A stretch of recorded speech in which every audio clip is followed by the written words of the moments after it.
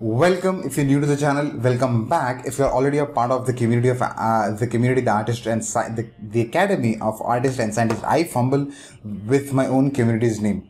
That's so weird, also funny sometimes.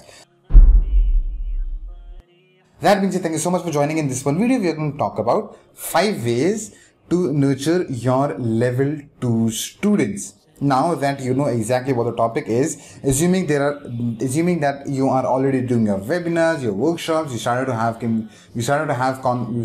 community, you started to have that initial flow of first cash flow for your end, your bank account started filling. Now you are also now making money when the members from level 1 are now joining to level 2. Level 2 is a different ballgame altogether. Level 2, level 3, level 4 is different ballgames altogether, and we need to be working on a specific framework and a strategy. How do you nurture those specific category of people? That being said, thank you so much for tuning in, and we are going to dive down into 5 ways to nurture your level 2 audience. Level 2 students, but not audience. Level 2 students is different, audience is different. And if you don't know me, Fazal Ahmad Shah, F-A-Z-A-L, Fazal, that's pronounced Fazal, and being a founder of the Introvert Academy, Introvert Entrepreneurs Academy, the Artist and Scientist, I know something called, it takes a lot of effort for bringing an I to an E, from an idea to an execution. That's where the whole community, the Academy of Artist and Scientists, is where helping entrepreneurs who are introverts.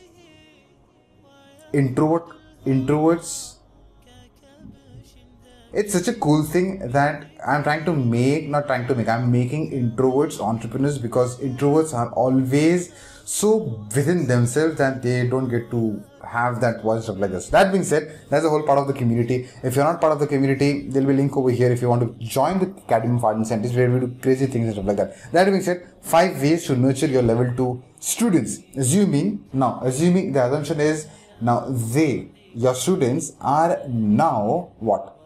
They are serious. They just did not bought anything for impulse. They have actually paid you something more from level 1 to level 2. They came all the way to level 2, and now they are taking actions. They are more serious with what they are doing and what you're teaching, and they are very interested and curious to learn more. With that assumption being, the level 2 is all about 2 things: game plan or action modes. Like, they want to get into action.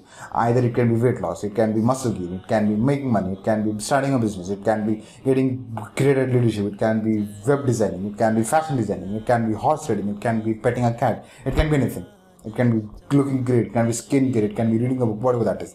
Okay, so they are into that action mode, action mode. Okay, so point number 1, the first way to nurture your level 2 students is setting the rules of engagement for this level is extremely important. Why do I say that? What is the rules of engagement? If you have no idea what rules of engagement is, it's something that I've learned from a movie I was watching. I kind of fascinated about a lot of military movies and learn a lot of things from that, because the level of discipline, commitment, it's extremely different when it comes to military and army and those type of movies.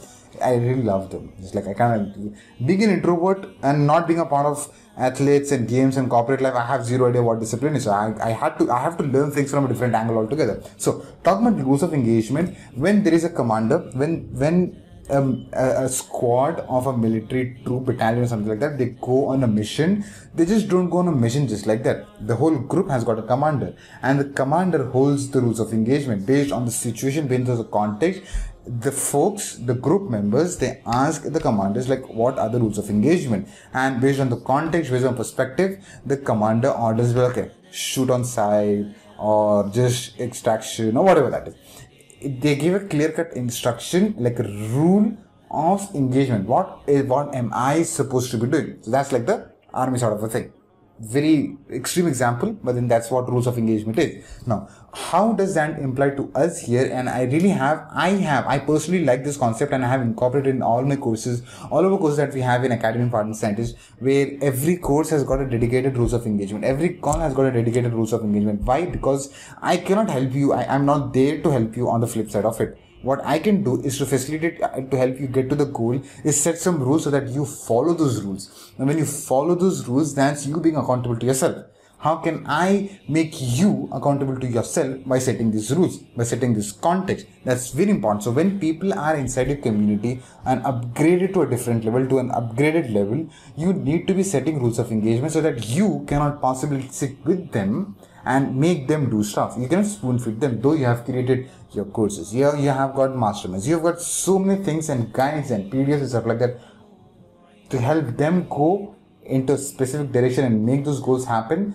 They're not just going to do that no matter how much you try. That's why we've got something called rules of engagement. It's like you set some rules. It's like, okay, you just don't take notes, you make notes. You, after taking notes, you do the work that you're supposed to do. You start implementing it's waste of time if you're just consuming. You starting what you finish, commenting, or having a separate book for this and stuff like that. So setting rules of engagement that is necessary for them to take action is equals to rules of engagement. Point number 2.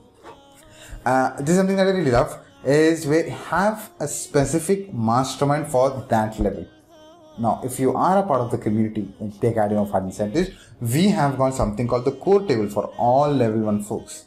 Okay, the core members have got the core table. So if someone upgrades to a different level, we've got the artist table. If someone upgrades to a different level, we've got a scientist table. You know why? Because every level requires a different set of perspective.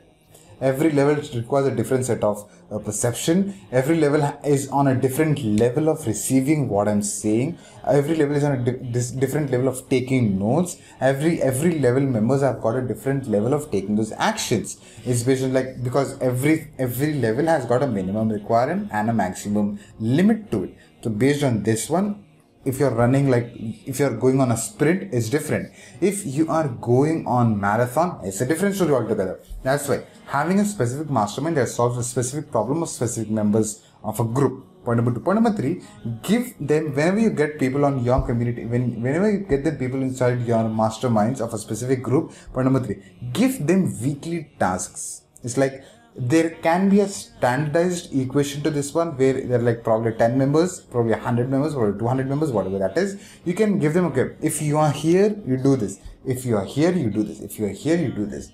That's one way of delivering. This another way of delivering is like weekly tasks can be like, you can bring in 4 to 5 people on the call from different categories. Okay, you have just entered the group. You have just entered this level. You have been a part of this level for past 2 months. You have been a part of this community, this group of past 6 months. You have been a part of this community, You have been a part of this group for like past 12 months.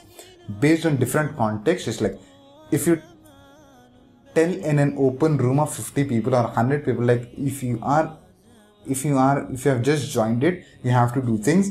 Now, you're not just addressing that one person, you're addressing the whole group who have joined that level through that one person. Okay, so that's how you set the context, like you give them weekly tasks. Point number 4 talks about hold them accountable. Now that people come from level 1 to level 2 to level 3, each level has got a different set of accountability. Now accountability is directly related to what? Results. How fast can I give you results? So how can you hold them accountable in a specific group? Is one of the ways you can do is let them ask questions.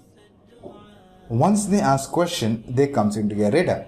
For example, if someone asks you an advanced level question, you answer them and make sure that next week you call that person and ask, like, I gave you a solution to this one. Have you did that? If not, why? What stopped you? If yes, okay, this is what you have to be doing next. This way you can, whenever someone asks you a question, you can make a note of those folks and keep on holding them accountable. Now, this will want to is, now folks inside your community, the members inside your community, one, they will think twice before asking questions. They will not just ask questions of like 10 steps ahead from where they are, because that just doesn't make sense. Now, if you want to launch a business and if you don't have a course access system, come and ask me about retargeting, I'm just not going to give you those answers, because that time can be given to someone else. If you're like in step 1 and you ask me a question of step number 10, it will 100% not make sense specifically to that one person. It can make sense to the people who are running ads, who have already built a business, who are starting the business. They know exactly what they are getting into. Now, people do ask questions with like 10 steps ahead. Like, what if I have got 500 members? Like, dude, come on, you don't even have like 5 members inside the community. You don't even know what superpower you've got. It's like, you need to be getting folks into a right set of mind. Okay, if I ask a question, I'm going to hold you accountable. Is this question really necessary to ask? If not, they won't ask. If yes, they will ask. Okay, holding them accountable to detailed and deeper manner. Point number 5 is daily meals with work. When folks get inside, with community members get inside a specific level, what you do is you again set a sequence of meals, and based on it will be a standardized way. Now, it's a definite standardized method, but then you are making something standardized based on the pattern of folks inside a member, inside a community, right? Based on the regular questions people ask, you have kind of studied the structure of it, studied the pattern of it, and structures like day 1 you do this, watch this, read this, whatever that is. Day 2 you do this, day 3 you do this, day 4 you take a break, day 5 you do this, you do this, you do this. You create an automated email sequences for like the whole level altogether. Like, for example, if your level 2 is of probably 30 days, or maybe 21 days, or maybe 25 days, or probably 7 days, whatever that is, you create an email sequence for that long. And every morning or every afternoon before noon, you send them a mail, automated mail, so that everyone gets to have that one standardized mail, because that's what they are supposed to be doing. And based on that, you can keep on asking them questions whether you did that or not, because from your end, you're giving them the best. Okay. Point number 1, set the rules of engagement. Point number 2, have a specific mastermind. Don't just leave people like that. Point number 3, give them weekly tasks, weekly work. 4th point, hold them accountable, daily mails. 5th point is daily mails with the work. Now, if you have made it this far inside this video/podcast, comment on below RSGHD. What's this?